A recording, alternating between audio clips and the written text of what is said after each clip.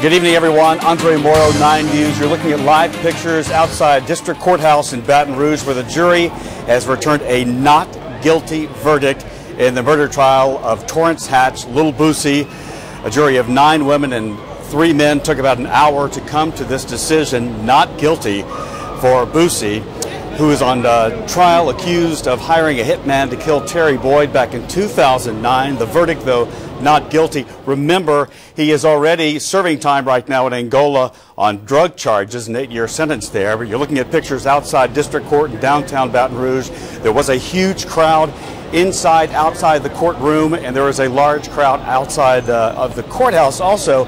As a matter of fact, our Tiana Williams has been there covering this. She'll have reaction, and there will be a lot of reaction from this not guilty verdict, as you can imagine. Much more coming up on 9 News at 5. But once again, the verdict for Lil Boosie, not guilty today. 1 hour to deliberate, a jury making this decision, and we will have much more on this coming up on 9 News at 10. Right now, I'll take you back, 9 News at 5 rather, I'm sorry, and we'll take you back to regular programming right now.